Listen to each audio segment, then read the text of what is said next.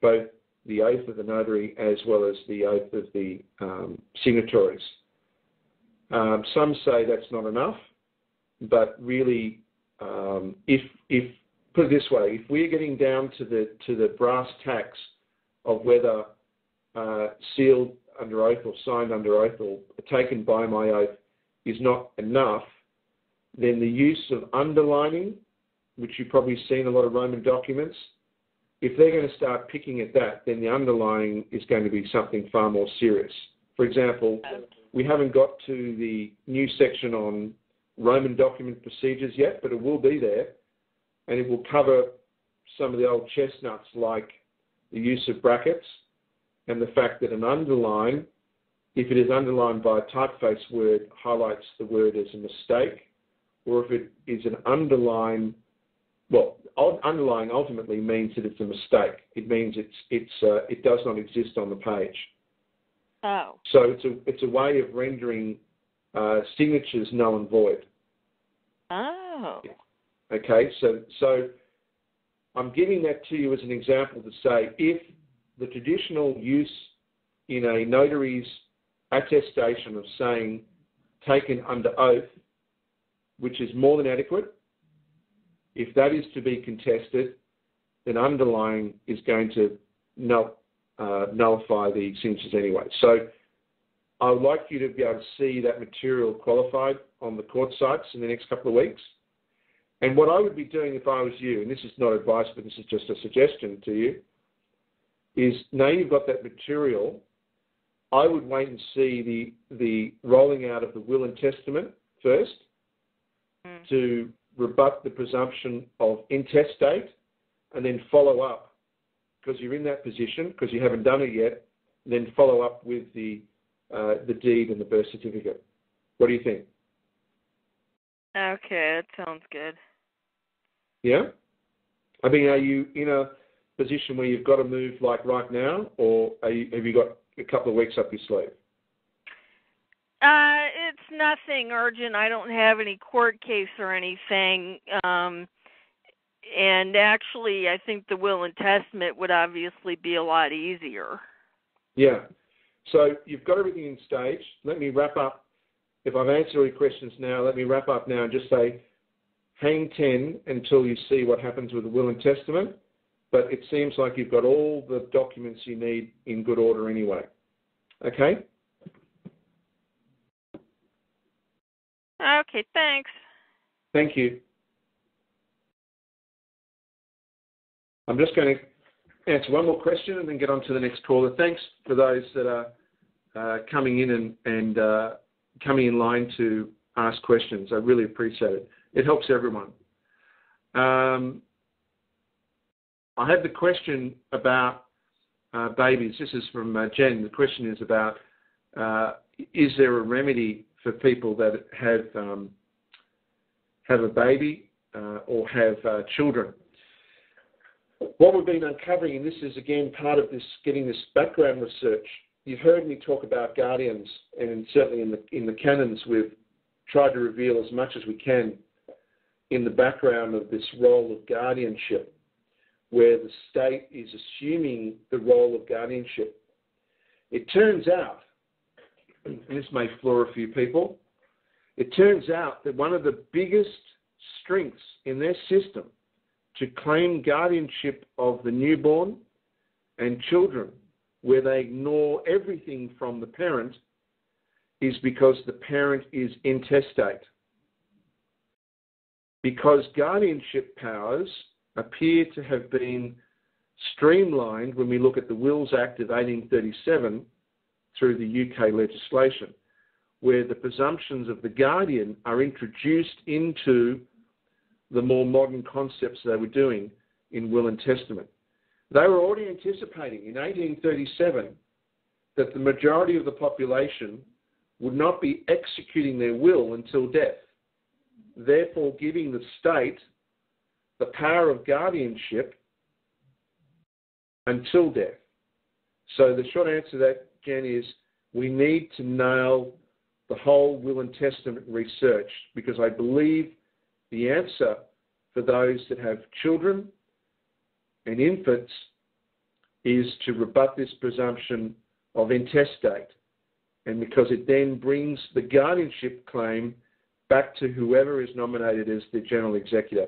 The general executor under your will and testament is going to be, if qualified properly, the guardian, the general guardian as well. Okay. I'm just going to keep going, and I'm going to speak to Idaho. Hopefully this works. See if we can get Idaho. Idaho, can you hear us? Hello, Frank. Hi. This is John. I'm friends with Greg and Ron. I've got an ongoing bankruptcy case that actually turned into a bankruptcy case from the probate case, but long story, but I'm still hanging in here after 3.5 years, fighting as best I can. Originally, I was named by my mom and my dad as both for them executors of their estates and also trustee of their trust. My brother lied, got a forced conservatorship of my mom just before she died, lied. Court believed everything, wouldn't accept anything that I filed. My mom had written several affidavits saying that my brother lied. They actually forged documents.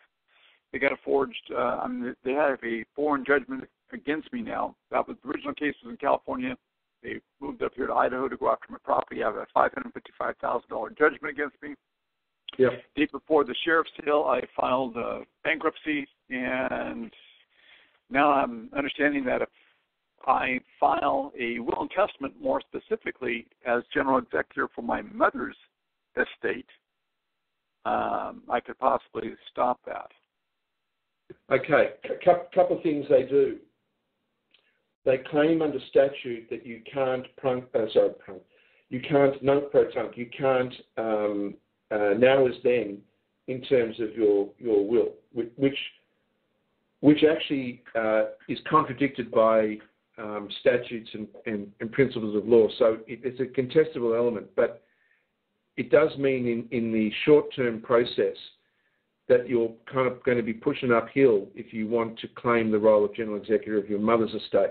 If you want to claim through will and testament that you are the general executor, or you have been nominated as the general executor of the legal person that happens to be the same name as you and it's recorded, well, that changes the dynamic already. Yeah. The first thing it appears is you've got to get to a point where you stop their actions against you and then claw back on the other matters. So it appears that they're, as usual, their best form of defence is to attack. Yes. Correct. Okay. I would say, and this is not advice, it's just a suggestion. I would, similar to I said to the previous caller, when's your next hearing? Just generally, when's your next hearing? My next hearing will be September 27th. Okay, all right. So there's going to be a couple of weeks ahead. I'm sure you'll keep abreast of the material on the websites, and I'm sure that you'll be reading it and talking to Greg, and I'm sure you'll get it as it first comes off the press. But I would be looking at preparing your own will and testament and getting it recorded prior to the next hearing to ensure your standing in court as the general executor is corrected and the record is corrected. Yeah? Of both my estate and also my mom's. No, yours is the issue. You risk complicating the matter. At the moment, they're going after you, and they've already consumed your mother's. You've got to sort with that first. That's the immediate issue. Yeah? Okay. Yes. Your other issues can be dealt with, and that may take some time. But right now, you are physically under attack by them. That's the issue first. Would you agree? Yes. Okay. So hang 10 on how this is unfolding in material, but it is all totally relevant to you. But I would be saying that your will and testament being recorded in the first instance is of utmost urgency. And then the second is, as an executor, you will be formalising the roles in this court, and the matter ultimately needs to be resolved. And I would be then ordering the trustee, whoever the trustee is named in this, because you are the executor, ordering them for a tracing and using the bankruptcy, which itself is an audit, ordering a tracing for all the other property that is not currently in account because it is a probate. Yeah? Correct. My brother was and probate the estate, bring it up to satisfaction, bring it up to equalisation. Yeah. Now, would that be so the thing? Would that be the trustee of my estate in the bankruptcy court, or my brother who was named as trustee of my mom's estate? Okay. For the next month and a half, anything dealing with your mother's mother's trust is irrelevant until your matters are cleared up. Your standings cleared up, your will, your position is cleared up. It is not relevant certainly for the next short period. Okay? Once your matters have been cleared up and your standing is in a clearer position, then I'm sure you will be in a much better position to pursue those claims of malfeasance in terms of your mother's estate. You follow? Yes, I do. Okay. Does that answer your question and your issues in the short term tonight?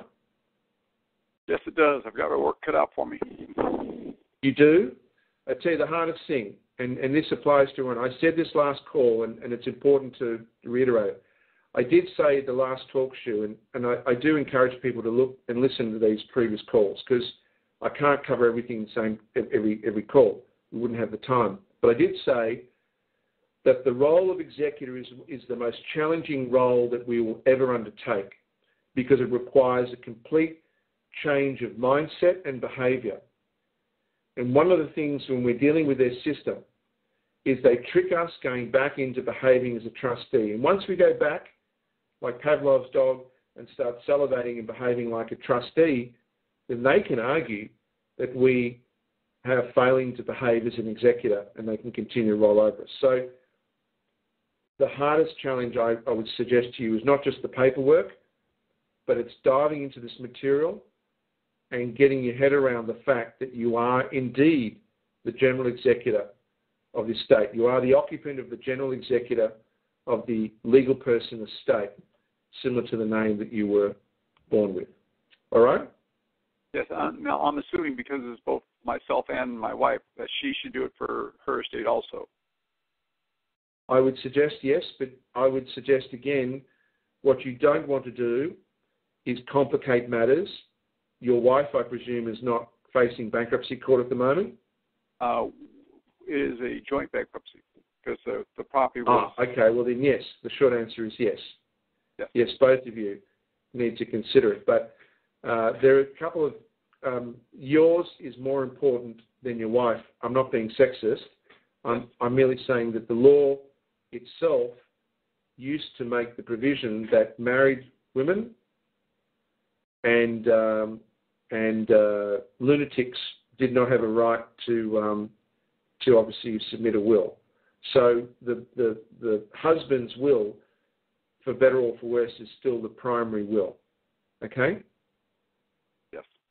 That's in the Roman system. All right, I'll drop off now, and if has that answered everything for you for the moment? Yes, it does. Thank you very much, Frank. Okay, good on you.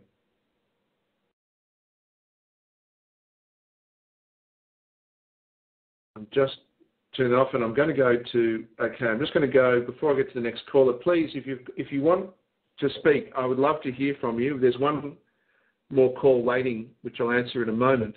But if you do want to speak, just press *8 and come into the queue, and I'd be honoured to take your call or your comment.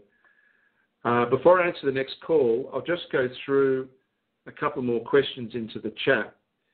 Gesrian asks this follow-up question. He says, if we are presumed to be paupers under church guardianship, should we not be revoking that assumption? We should be revoking, and we will be revoking that presumption, absolutely.